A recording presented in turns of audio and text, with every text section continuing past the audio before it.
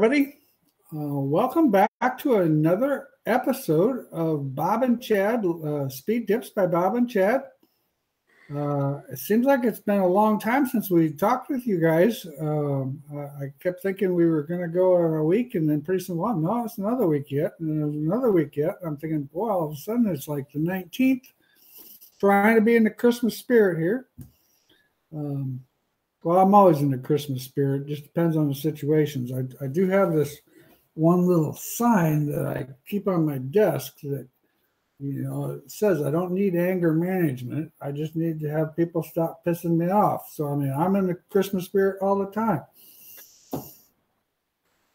But anyway, hi, Chad. How's things going with Chad? Oh, we're doing pretty good. Full-blown winter time here. Yes. We've got predicted for Wednesday and Thursday, like 6 to 9 inches of snow, 50-mile-an-hour winds. Friday supposed to be a -4 degrees. I'm like, man, I was actually looking up flights for Phoenix. Yeah, there's got to be some trackside we can do, right?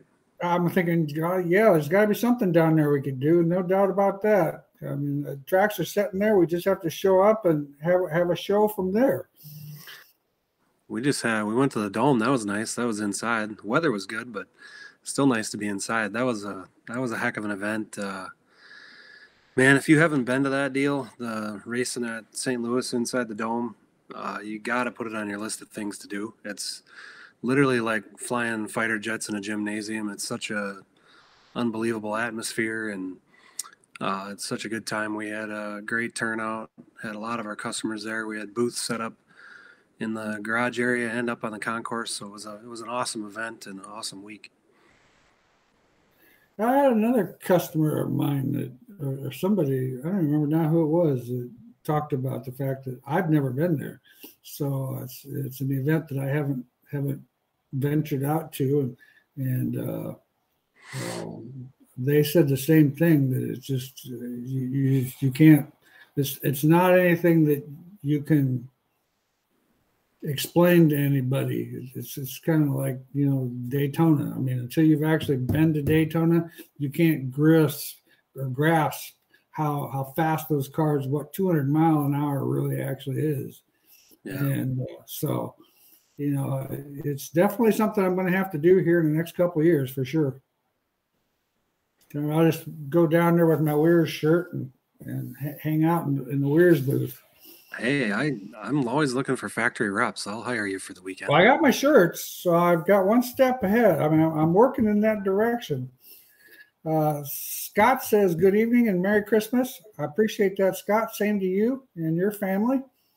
Aaron, what's better? Pros and cons. 102 wheelbase static or 108 for a pro stock 3-link car? I myself am not that great on some of the shorter wheelbase stuff. My experience, of course, is definitely much more with the 108 stuff. There was kind of a little bit of a transition from when we went to 110 to 108, that those cars were a little bit quicker and a little more responsive. And I don't know. I would be nervous about the response of that 102. For that, still that 3-link, that rear suspension, that whole deal, I don't know. I don't have enough information to really back up my opinion on the 102, but I know the 108's pretty tunable. There's a lot of information out there on a 108 car to get tech help, and so there's a lot of positives in my aspect, just from experience of people. Larry, will you all be set up at the Chili Bowl again this year? We are not going to go to the Chili Bowl this year. We went last year. That's a very expensive event. They charge a lot of money for a booth there, and we kind of looked at it as possibly an every other year. We had a great time there, and it's another indoor event that you got to go to. You got to experience it, and you got to see it. We're actually going to go back to Springfield, Illinois, to Midwest Midwest Speed Expo there for the Hoosier Tire Midwest guys, and so we'll be in Springfield, Illinois at that show that weekend instead. And what weekend is that? That is the 10th, January 10th. Must be the 14th. Must be, yeah. Yeah, 14th. Well, the big thing we've been working on is our chassis schools. We've our 2-link school is sold out. That is completely full, so that's exciting. We still have our 4-link school, and of course, Chad will be there for the 4-link school. Ben Baker will be there. Riley Hatfield from Eldora Speed Shop's going to be there. Riley's just, he's a very strong wealth of knowledge. He's had tremendous amount of experiences and been there, done that, and a lot of stuff. And he's raced USMTS, he's raced IMCA, he's raced USRA. He's been a crew chief for I don't know how many people, and so he's a great wealth of knowledge. And then of course my son Bobby will be there talking about shocks, and so the 4-link school is exciting. That's once again February 3rd and 4th. We still have openings for that. Stock car school, we got our IMCA national champion. He's going to be there to help us. Once again, having my brain just went. Having him there is going to be a big advantage. Of course, we've got Paul Berger from B&B Chassis. There's another one that's supposed to be there for that, and I forgot to write that down. Bobby's, of course, going to be there with shock absorbers. But it's going to be Mike's going to be a big advantage to have him there. He's, like I said, he's done, what is he, 7-time national champion, I think, in the IMCA stock car world. So I mean, that's pretty good. So we're looking forward to that. That one is actually the February 24th and 25th. It's a week after the Daytona 500. And we still have spots available for that one. I know that one's filling up fairly quick. That's been pretty good. So that's kind of what we've been working on. What have you been working on, Chad? Well, we've been debuting new products. We finally got our new carb covers. These are pretty awesome. So longtime racer Keith Voss, my buddy, wanted to make a carb hat that was taller, so you didn't have to screw the nut down so far. Oh, yeah. And then this is actually a die cast, heavy duty, not a plastic or thin aluminum piece. So, and then it's got a square O-ring in it instead of a round one, so it actually stays in the groove better. So, really cool piece. And then a different one, if you do have a different carb cover and don't want to buy a carb cover, for half the price, we got the Todd Shute and Troy came up with this. So this is a nut that's just clearance drilled. So this slides over the stud, so you don't have to screw the nut down so far. Kind of, two different ways to look at it when you got a short hat and a long nut, or just buy the tall hat. So a couple of new products there that we got ready to rock and roll for next year. And what's that carb hat sell for? That's $40, and then the tall air cleaner nut's $22.50. Awesome. Both are on the website, ready to rock. So okay. This one's a silver, and then we'll have I think they're bringing me blacks tomorrow, so we should have black and silver available in that. And then these are 5/16 or quarter. 5/16 are black, and the quarters are blue. And then we've also been trying to get that app done. That we've been working on our setup app. That I don't know when we started talking about that the first time, Bob. Probably almost 2 years ago. We've been working on it. And Scotty, I think Scotty was a big influencer on the beginning of that, trying to get an app together that you can do all your note taking and all your measurements and your maintenance and your parts list. And everything for your entire race team. So we have it pretty much done. We have a bunch of testers that have it, and we're pretty excited that this baby should be going live here in the next week or two. Bob, you got it. You've been playing with it, Yep. so it's That thing's been pretty slick.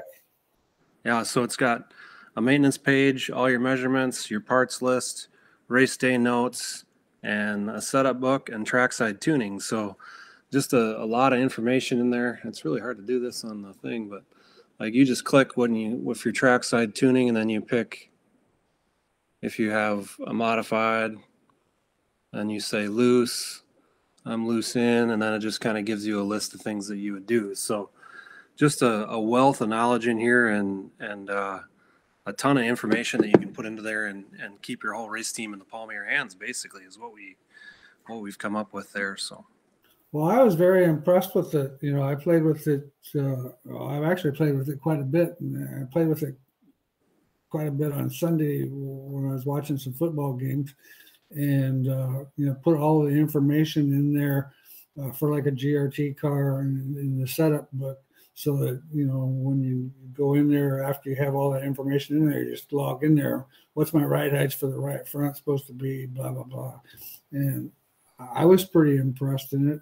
I went into, where you talked about at the track where you ran hot laps and what the conditions were. It changed springs and different things like that. And like I said, it's once a person has it, and you could spend endless hours putting that information in there. But the problem is, not a problem. The good advantage to that is this is the time of the year when you've got endless amount of time. Like I said, I played with it for 2 hours during the Chiefs game the other day, and I thought it was amazing how much information I was able to input in just a couple hours. And if I was at the racetrack, boy, a punch of the button, all that information would be right there. And the thing that I like about it from a chassis aspect of it, say Joe, my customer out in Belleville, Kansas or whatever, he can call me and he's got this information right there where I don't have to say, no, what about this and what about that? Well, I don't know. I have to look at our books or whatever. He'd have all this information there. So from a chassis manufacturer, I think it would be an outstanding deal having your customers on that information. And like I talked to you about the parts list, just having the parts list with all the part numbers of everything that's on my race car, that in itself would be a big help.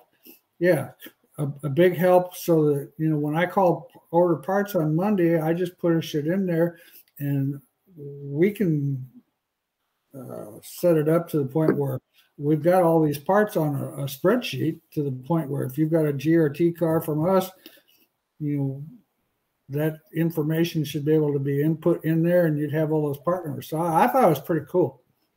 Yeah, pretty excited. The maintenance side will log the laps, so you write down how many laps you got to change your engine oil or whatever, and then every time you go in there and do that, it logs that for you, and it'll eventually send you an alert once it calculates, as you put in the race notes night, how many laps you run. It'll bounce off your maintenance schedule. So just there's a lot going on there. Like I said, we got everybody's input on this, and we put it all in one big basket, and it's kind of overkill and kind of badass at the same time. So, but there's, you can use the portions of it that you want to use, and the other portions, if you don't want to use it, you don't have to use it. So, well, and just as an experiment, I typed in there repack rear wheel bearings, 500 laps, and then the next time I want to do it is another 500 laps, and then it had that information in there. So I'm assuming it'll send me a note when, after I log how many laps we ran, pack rear wheel bearings again. So I thought it was pretty cool. Yeah, it's pretty neat to see that come to a head. There when we were working on it, that was when we were putting some of the information together. It was, well, I wonder how this is all going to work out. But that's pretty cool. It's been a long time coming. Okay. Let's see. Oh, Dan. buddy Dan, do you run the J bar at 0 on the Weir's quick change pinion bracket? Yes, we do. Depends on what, well, actually, we run it above 0. And I start out the evening with, and I have my standard setup is usually an inch above 0 on the quick change. On a 9-inch Ford, it would be at 0. And that's the big difference is because the quick change, the pinion is an inch, the actual pinion is an inch and a quarter lower than what the 9-inch Ford is. So we always start with that and then work our way down from there, depending on, but not a lot down. We don't adjust it a huge amount. Stephens, on a big half-mile swooping turn track for a hobby stock type car, do you think a left rear 20-inch 125 would work, or do you prefer to stick to the heavier 16-inch springs? Currently, I have 16-inch and 13-inch split in the back just off season. I'll tell you what I don't like about the 20-inch spring. Of course, there's a lot of height. And then when you get a lot of height on a very soft spring, there's a lot of bow. And on a hobby stock and a stock car, there's nothing really to locate that spring so that it's in kind of a fixture like a slider on a modified or on a B mod. So you have a tendency to have a little bit of spring bow, which in turn, in time, is going to wear that spring out more. So I still stick with I wouldn't be opposed to trying a 125 on a 16-inch spring with more preload in it. Because you're taking that 16-inch spring and you're preloading it a little bit more, so it's not going to have quite as much bow. It's still going to have some bow. Anytime you have a soft spring that's tall, you're going to have a little bit of a bow issue, which is going to, it's going to take the life out of that spring. But you can try it. We've got some customers that run the 20-inch spring and they like it. I know when we ran it on a modified, I didn't really care for it as much. And we had it, like I said, we had it in a slider because I felt that it had too much spring and bowed too much. What was your opinion, Chad? I think that's perfect. If you can't contain that spring, it's going to bow too much. It is. Chris, is there an advantage to running a shorter rear end? Example would be a 60-inch to a 58.5 or a 59. And what would you recommend and why? Well, first, let me ask you what kind of car you're running. Is this a hobby stock, a stock car, or like a modified or a sport mod or something like that? If it was a hobby stock, we run a 59-inch rear end in our hobby stock rear ends because we want to try to tuck that right rear end. And the rear end it's like a standard 60-inch rear end on the left rear tube, but it's a 1-inch shorter tube on the right rear, bringing that right rear end more. The hobby stocks, you don't have the tire doesn't give you a lot of side bite, so you got to do what you can do to get the hobby stocks. The other divisions, we actually run a longer rear end, and we'll actually run like an inch or a 2-inch longer on the left rear, getting the left rear out further so that it has more traction coming up off the corner. So in my opinion, we've played with a lot of 61-inch spring rear ends on our modified and our sport mod type stuff. Stock car stuff, we've run 60-inch centered, and we've run 62-inch centered. But 62-inch, which is a +2 on the left rear. So kind of take that for what it's worth. He's a sport mod. Sport mod. We're experimenting with some 61-inch stuff the beginning of the season. Standard is a 60-inch, but we're using a 1-inch extension on the left rear. I know there's some other chassis manufacturers that are doing that now, and so we're going to give it a try and see how it works. Advantage engine offset to the right.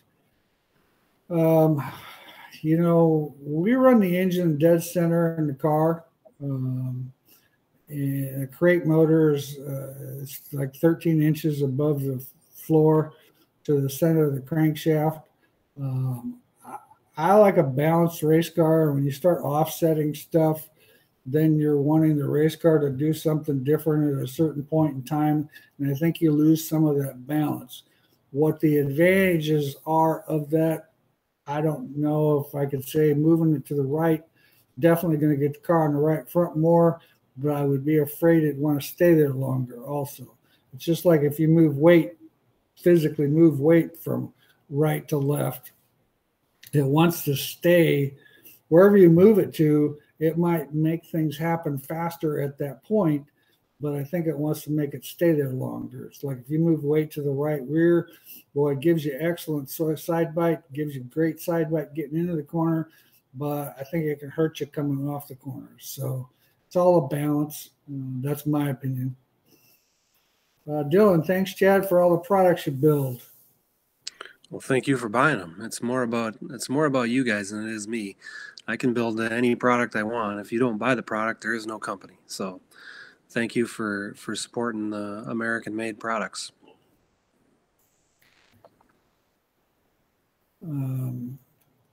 Matthew, how to determine spacers on lower rod ends? What angle should rod ends be angled in or out?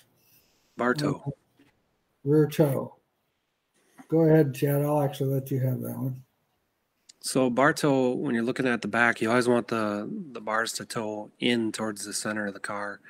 I'm not sure if you're a sport mod or a modified, but you generally the rule of thumb is 3-link USRAB mod. USRAB mod. So 2-inch on the left rear. Is that what you do? 2-inch on the left rear and 1 inch on the right 1 inch on the right rear. Yep. So 2 inches in and on the left rear and 1 inch in on the right rear. So that means the front's going to be pointed in if you're standing at the back looking at it. And a modified is a little bit less. The modified gets more motion in the 4-lane car, so you want the left rear bars to be pretty much straight at ride height. And then the right rear, the bottom rod will be straight, and the right top rod will toe in. The right bottom rod, the car kind of pivots over that right bottom rod, and it doesn't really do much. The right top rod gets a lot of movement, so that's got to be pointed in. Yeah, normally we point it in an inch. Yeah. But that's something that people have played with a lot. The one thing about it, if you change it, you're also changing how the car steers, because it's going to also tow differently, but it's also, once it tows differently, it's going to steer differently too. So keep that in mind if you want to try some different offsets and see what they do. Is the app only modified specific, or is there a metric stock car info on it? So right now, the app is set up for the 4 main dirt classes, I guess you could say: the stock car, modified, B mod, and a late model.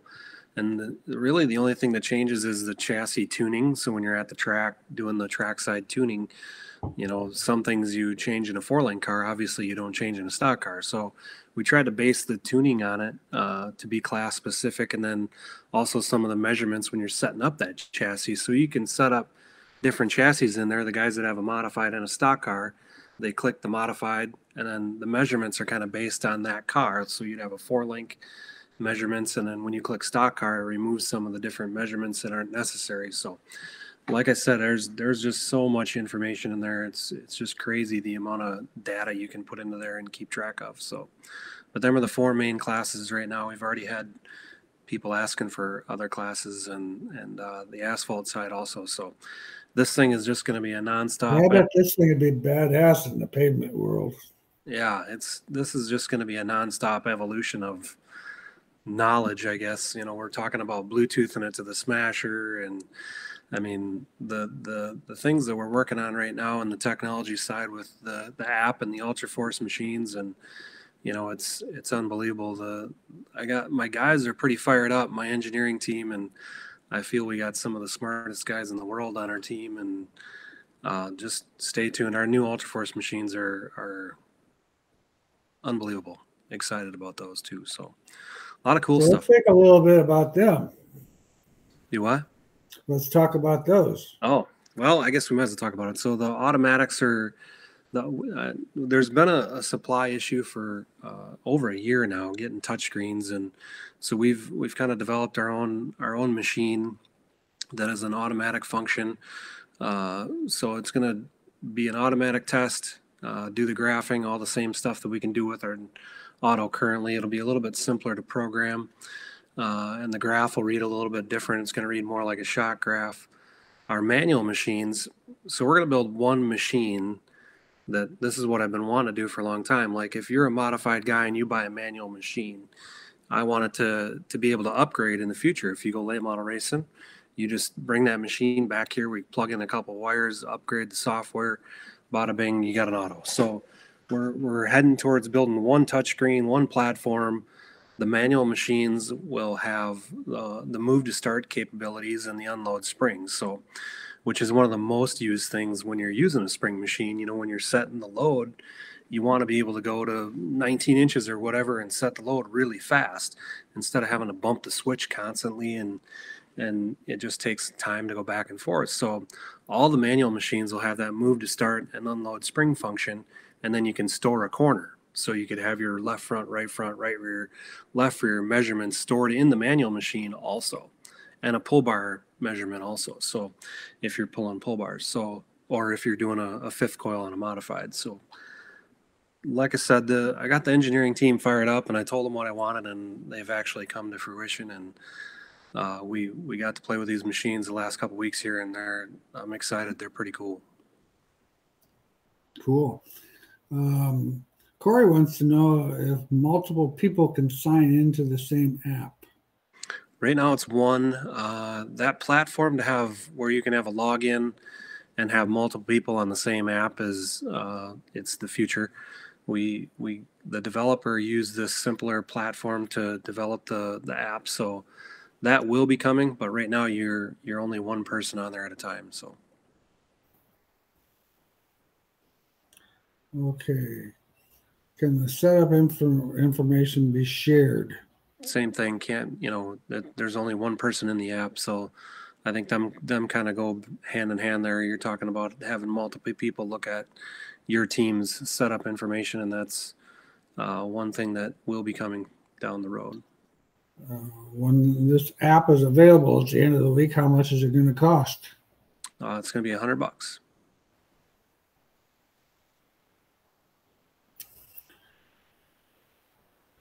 I know several B mods with quick changes running the rear pinion mount at 0. I'm having trouble keeping the right rail out of the dirt and the left front on the ground. If I lower the J-bar to 0 on my quick change, won't this aggravate my problem? Yes, Dan, you're 100% right. In my opinion, with some of the things that you've been talking about over the few weeks and having the problem is, I'm not so sure that your rear end isn't too far to the left. It would, if that digging in the ground, that's still, if the right rear's sucked under the car too much, it's going to hook the car, and then it's going to drive the right front in the ground, and it's going to make it. But if you were to move yours at 0, that would definitely make your problem worse. Take a look, when you're walking through the pits and stuff, just kind of stop and look at the rear alignment, how some of these guys' rear wheels align with their front wheels. And you'll find that a lot of guys, the left sides tend to line up, and the right side, is probably in an inch and a half. But on some lower horsepower stuff, that's where a lot of times on a heavy racetrack or whatever, or if I'm having trouble like what you've had, Dan, I'll actually put a 1/2 inch wheel spacer on that right rear. And as long as the car doesn't spin out, more than likely your driver's going to say it's going to feel a little bit loose, but he's got to get to the point where you got to run the car a little bit free getting in and rely on the throttle pedal to pull the car back up underneath it. And I know sometimes drivers, that's a scary thought, but if the car's hooked up right, you'll be able to run the car in free, get the car in, let it settle on the right rear, hammer the gas, and the car will throttle up, traction up, and go forward.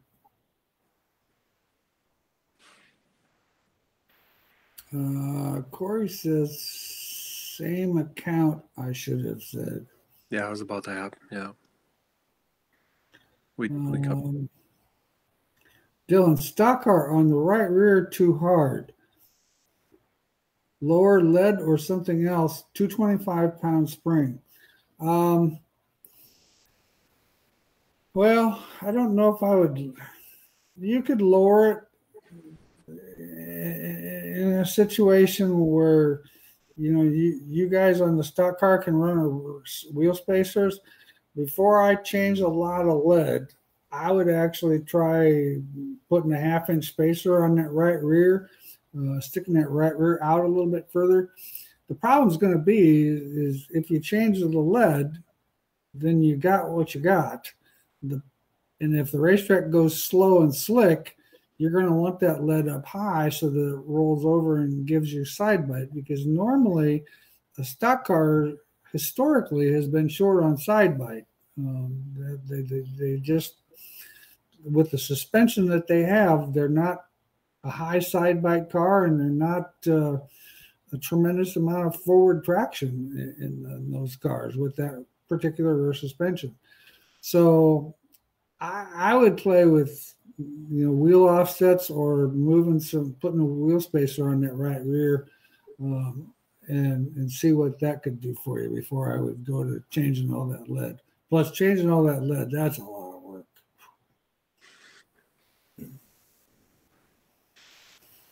Bob's not a big fan of that lot of work anymore. I've done that before, and I'm years past that work thing, especially at the racetrack when you're scrambling. Now, I will have to say I recommend sometimes, but then I stand back and watch what happens. Let's see. My knuckles, you see this? All my knuckles are good. That means no wrenches slipped or nothing. Yeah. Chad, with the app, can you? Same. That's the same question. Same question. What rear spring cups do you recommend for an IMCA stock car, and why? Go ahead, Chad. I would run our OD grab stuff just to keep the springs lined up better. I would run a drop cup bearing on the right rear, unless you were going to run a 3-inch spring split. Then I would probably run both drop bearing cups in the rear on the top. If you're not going to run a 3-inch spring split, I would run the drop cup on the right rear and a standard cup on the left rear. But I'd run OD grabs with the bearings in them, as long as you stay in tension on that left rear, which I think most of them are, if you got a taller spring, right? Yeah, with the taller spring, most of these guys, and with the stock cars especially, they don't get near as much movement as like the Sport Mod does, and they're a lot easier to keep contained. Yeah, so I'd run a rigid cup on the bottom on the axle side, and then the bearing cups on the top. Yeah, and by IMCA rules, you got to run the rigid cup on the bottom.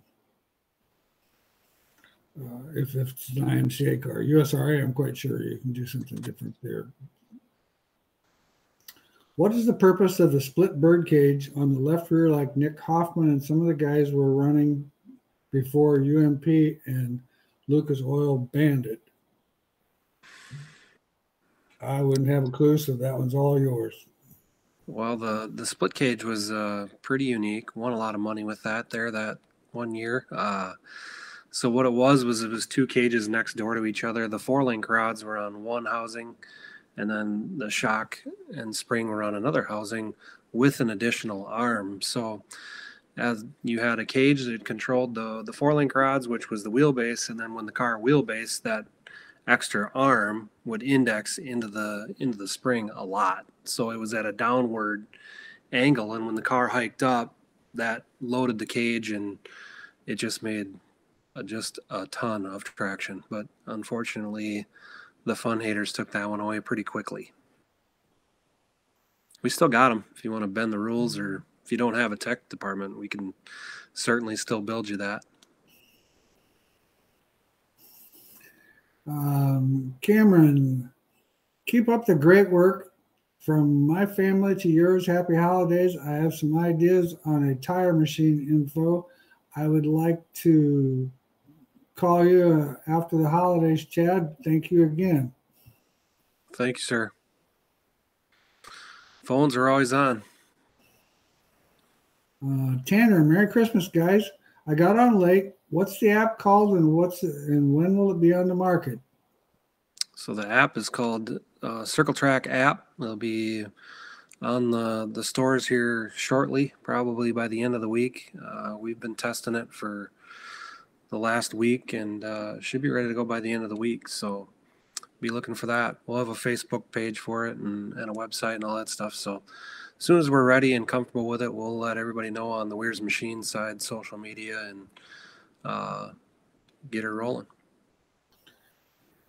Tanner also would like to know, Chad, what you would recommend for spring cups on a 2020 MB Custom B-Mod with soda.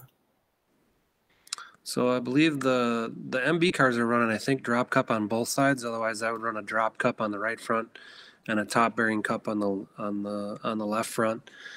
I think I'm not 100% sure if they're running both drops or not, but I know they were a few years ago. But if it was my opinion, I would put the drop cup in the right front and a standard top bearing cup in the left front. OD grabs with bearings. Seen guys running very little angle on the pull bar. What's your thoughts about that? Once again, if you take a little bit of angle out of that pull bar, you know, straight line traction, you're not hiking the car up as much. You're actually putting the force more directly to the tire rather than trying to lift it. It's a different concept. Works, and from what I've, I still run in the neighborhood of 10 degrees to 15 degrees. But from what I have been told, that the guys that have run it say there's a little bit better traction. I know when they run it more level, they're running it a lot closer to the rear end housing, which is going to give you a lot more leverage, which is going to also try to give the car more traction. Keep in mind, when you run angle on a pull bar, the deacceleration is a little bit of a disadvantage. So if you take some of that out of there, it's not going to try to drive the car over on the right front quite so hard. And when you run that a little more level, that's going to still give you pretty good traction, but on the decel, it's not going to drive the car on the right front so hard. Do either of you have tire pressure recommendations on the H500 Cruiser type street stock metric 4-link? I wouldn't have any idea. Our normal tire pressures with like the IMCA Hoosier type tire, with that, that's a stock. That's Cruiser deal. That's probably a stock tire. I have no idea. I mean, the stock tires, you got to be up in the 28 range. If it's an actual racing tire, depending on which side you are, anywhere from 10 to 18 pounds. But I'm not that familiar with that particular tire, so sorry I can't help you out there. Tater's wishing us Merry Christmas. I wish you guys a Merry Christmas. I wish the weather wasn't going to be quite so merry.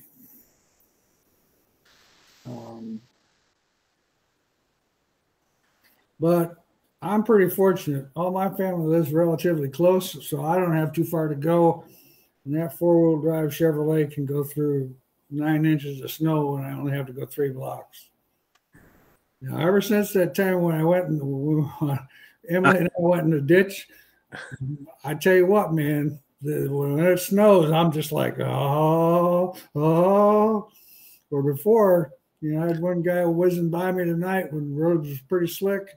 And I thought to myself, that used to be Bob 3 years ago. Yay, Bob, no more.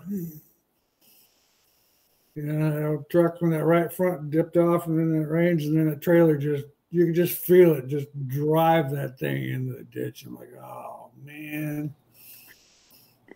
But the best part was, did you ever hear the story about how we didn't have a shovel or nothing, so we emptied out some totes and we were trying to scoop snow with totes. Oh my God. In a freaking snowstorm. Yeah, that was a rough trip home. That was a rough trip home. Yeah, you and Ben drove up to Wisconsin, didn't he? Well, then we parted ways, and I just remember turning on I-94 thinking, this is the dumbest thing I think I've ever done in my life, but somehow I made it home. I stopped at four exits to try and get a hotel room up on 53, and there was no rooms. And I'm like, piss on it, I'm going to try it. And I turned on 94, and I was like, there's no way. But we made her, limping. It was bad. Well, in the year before, when we were where were we up in northern Minnesota? We drove home in a freaking blizzard. Dave Kane drove all the way to Minneapolis, and then I drove the rest of the way. And there was a couple, 3 times where the old trailer and the truck were a little on the sideways side, and I'm thinking, oh man. Yeah. That's why we don't have that. We don't have that second class anymore. Is that we why? don't have that class anymore. I don't go to Wisconsin, and I don't go to northern Minnesota. Nope. What about Arizona? That's a definite thought. That Idaho or wherever, somewhere where it's definitely. But then, did you know when I was talking to what's his name from the guy that wants us to do one out in Idaho? Chassis manufacturer. Oh, JR. JR, yeah. Utah. When I was to Utah, I don't know. I knew he was out there somewhere. When I was talking to him, he says, well, you got to fly in. I don't know where you fly in, but there's 2 hours of 2-lane road going from, I think it's from Salt Lake City down to, and it's down this pass, and it depends on what the weather's like, whether you get through that pass or not. And I'm thinking, seriously, now I would want to fly south to do something like this. Maybe not. Anyway, hey, old buddies, running an Eldora stock car, rules were 3-link with no bird cages or metric 4-link. Now, next year, they've allowed 4-links with bird cages. Should I switch my 3-link to a 3-link with bird cages, or should I switch to a 4-link with bird cages? My chassis does have the 4-link mounts on it. If you've got the 4-link mounts on it and they're allowing you to run a 4-link setup, there would be no doubt in my mind that's what I would do. I mean, the 3-link setup is definitely pretty smooth. I could see Eldora with the stock OEM suspension, the metric 4-link probably is pretty good. That big old fast racetrack where you don't need tons of instant traction is probably not all that bad. But that 4-link is so tunable. Once you get it tuned and get everything adjusted like you want it to, you don't. People get scared of the 4-link because they go, oh my God, there's so much adjustment. I agree, there is a lot of adjustment, but like I even talk about in the schools, and I take and put duct tape over half the holes on that stuff. I said, these holes are here because of all the different classes and different racetracks and different types of stuff that we have to do. And besides, if we didn't put all those holes in there, it would look too simple, and the customer wouldn't be interested in it. So, in my opinion, the 4-link. I'm not going to ramble on here. I would go with the 4-link mounts. I think there's so many advantages to that it would be a good idea. Tater, right. Thank you. We in Montana helped us. Me and Sean Jackson set up our car last year. Very much appreciated, Bob. Thanks again. We got a blizzard and sheer cold coming our way. LOL. Well, Tater, at least I'm not feeling so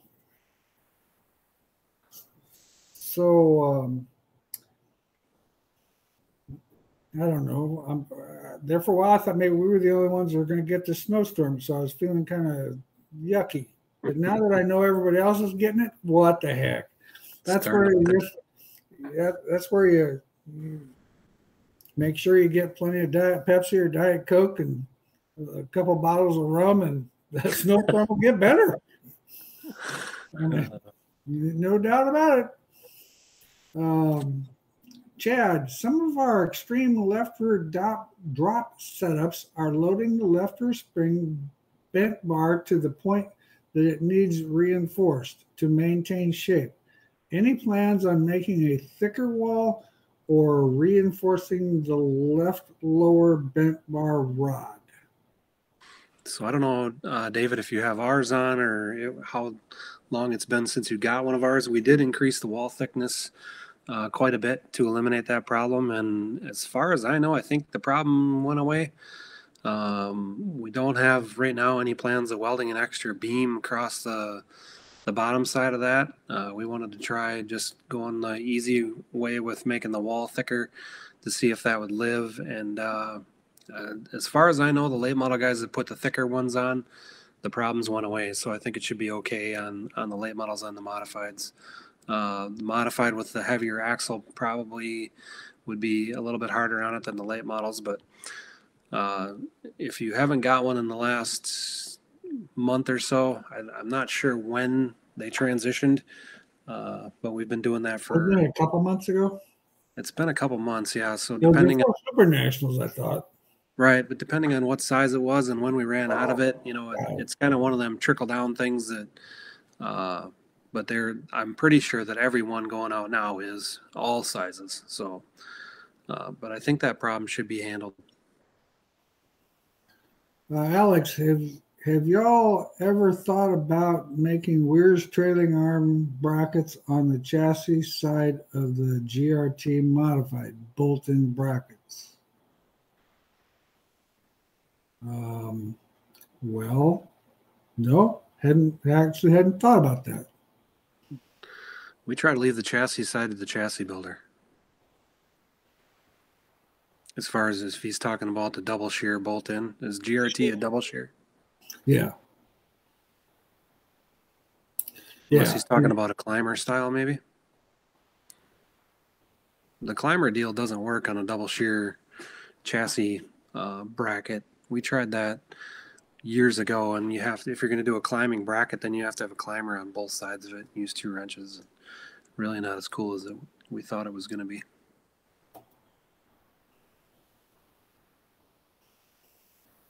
Okay. So caught up. We're all caught up on questions. Looks like we still have about 15 more minutes.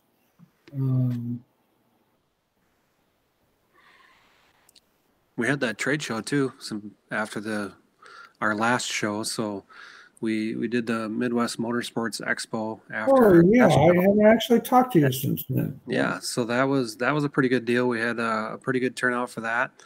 We're excited to announce we're going to do it again. It's going to be a different time of year. So we're looking at about 14 months from now. So February of 2024, and we're looking at doing that in Rochester again. So we had a good turnout. We're trying to get about 20 more companies that are just circle track stuff. So, I mean, I still feel, I didn't go to PRI, and for the last month I've been getting beat up and torn apart, and I just don't feel like the PRI show is heading the right direction for circle track racing. And judging by all the pictures and everything I've seen from Indianapolis a week ago, it looks like I might be correct. But we're trying to get a Midwest circle track, hardcore, just what Saturday night guys need to see, companies like us and and the spring manufacturers that you guys all use, and we're about 20 companies away from really having a really solid one-day show, I feel. And we're going to move it away from we had it in November there, and you're dealing with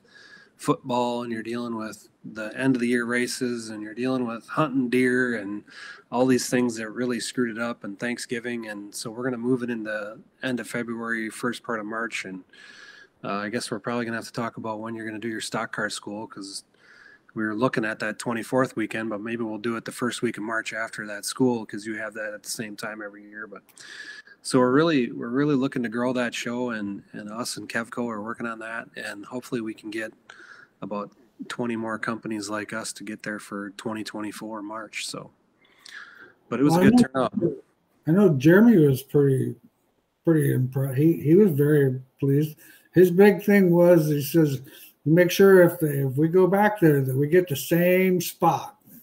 Yeah. So his location, he was pretty adamant. That's the first thing he said. Yeah, it was great, but if we go back there, make sure we get the same spot. I'm like, okay, I'll talk to the powers that be about that. Done. But yeah, he seemed to be pretty pleased with it. I mean, he thought that the traffic was pretty good, and like I said, wherever he was, he felt that he got really good traffic. We weren't prepared like I would like to be prepared for an event like that, but it's a deal where if we know we're going to do it again, especially if by having it in early March would be excellent. That would be, or even late February, because the stock car one, it just all depends on when the Daytona 500 is. Because I try to have it the weekend after the Daytona 500. So whenever the 2024 Daytona 500 is when we'll have it that following weekend. Jeffrey, any ideas on how to keep from killing the right rear spring on a sport mod deflection? With the amount of steer that we've got these cars doing nowadays, and the way the rules are to keep everything kind of fastened in there, the only thing that can give is the spring. And if you watch the video, it's amazing what that right rear spring goes through. So that's kind of what I tell my customers is, springs are really not that expensive, especially when you compare it to how much you're going to get out of a tire. And that's one corner of the car that, in my opinion, on a sport mod car, every 20 nights, I'd change that right rear spring, no matter what it looked like, no matter what. I don't care. I'd change that spring. Just keep a fresh spring, put it in that place, because I mean, I don't know what the actual springs cost nowadays. It's $75, I suppose, something like that. And I like the higher end spring, like iBox higher end spring. I like that for the fronts, but people will kill me when I say, in my opinion, on a sport mod, I don't know if it's worth spending the extra money, because it's going to wear out from bending just as bad as the standard spring will. So it's kind of up to the chassis guy. If that thing was in a containment like a slider, yeah, I definitely the high-end spring, I definitely would, because see, it's not going to be flexing. It's going to just go up and down. So, Chad, I ordered 5 of your turkey carriers. Made my Christmas shopping much easier this year. Hopefully, they'll get put to good use next spring. Awesome. We love the game news. Can't wait till turkey season.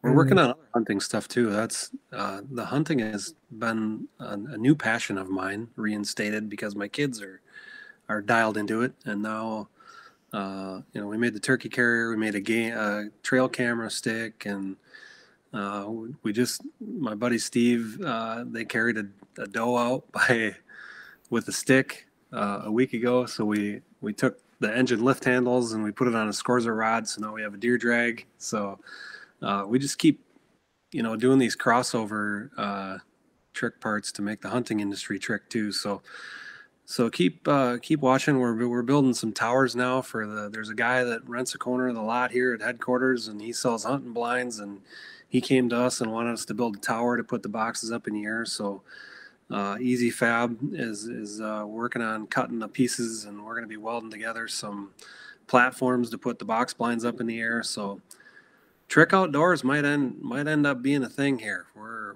keep getting these part numbers that get developed, and what's one more company? What the heck? More the merrier. Just different spreadsheets to look at. That's all. Oh, I guess we got more things to build. There you go. There's a lot of stuff out there. If a guy actually just takes the time and look at it, I mean, it's just amazing how much stuff is out there. Now, you said you were going to be out in Pennsylvania in February? Well, that isn't really announced, but yeah, we're looking at Bernheisel's open house is the 20 whatever of January. January. So we might make a run out of it and go spend a day at Close, and then spend a day at Lethal. Lethal just moved from Mooresville, North Carolina, to Pennsylvania, and then Bernheisel's had his open house for how many 15 years. He's been asking me to come to that, and I never have been able to do it. So I got the sheet in the mail today, and I said, heck, why not make a Pennsylvania dealer tour? So looks like we might be doing that here at the end of January. So hopefully we can make that happen, and there ain't a blizzard. Yeah, that'd be cool. Yeah, or get stuck in Minneapolis on the way home.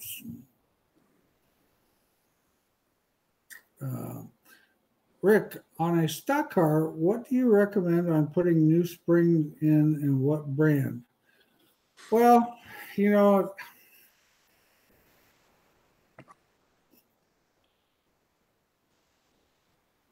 I'm going to sell you iBox because that's what we have on the shelf. But as far as quality-wise, there's a lot of decent spring companies that do a good job. Hypercoil is a very good spring. Like I said, we kind of bought into the iBox, and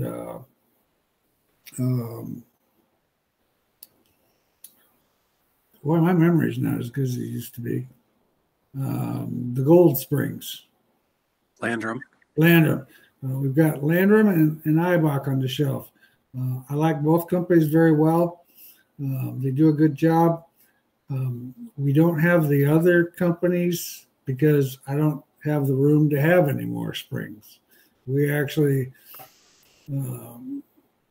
added a spring rack in the showroom where we closed off that one front window now. So we try to expand in our showroom. Our showroom isn't, we've got a lot of parts, but we sure could have a lot more. We just don't have the actual room to be able to stock more. And that's the reason we don't.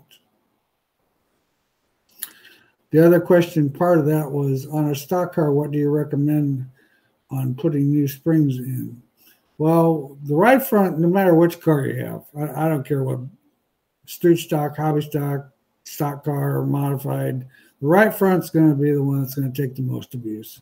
And that spring, I don't care what the spring companies say as far as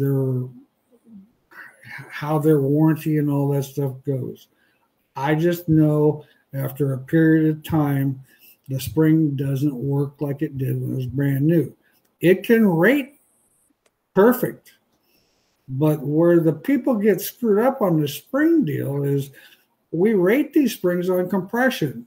Where they go bad is on extension. And so now all of a sudden we've got this spring that compresses too easy.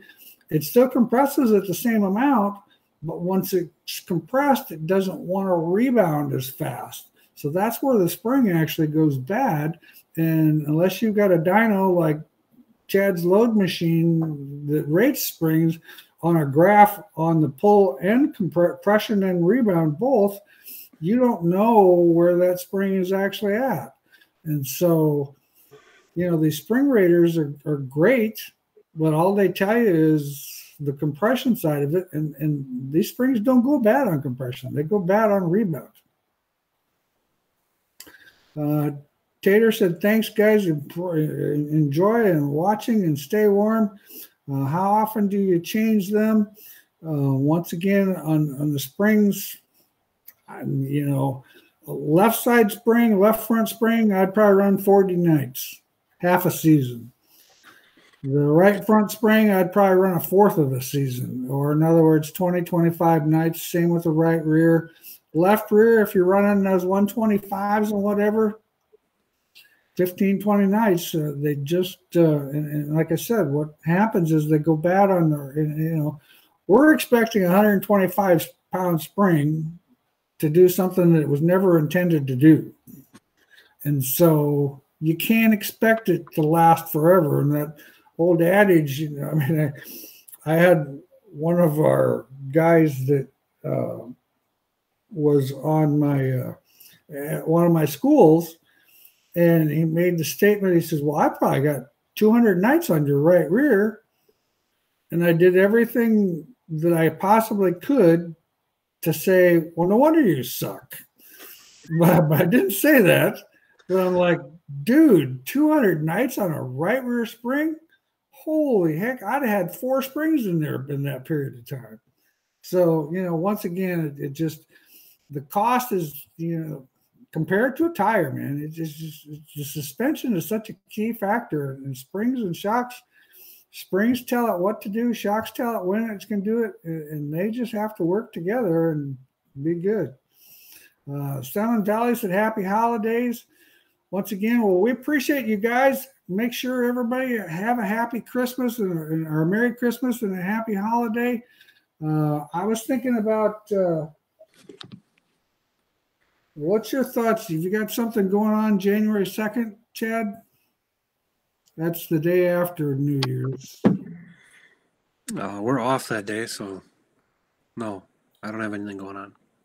Well, we're off too, but if you wanted to, we could do January 2nd, and then we could actually get 3 shows. We could go every other week and get 3 shows in January.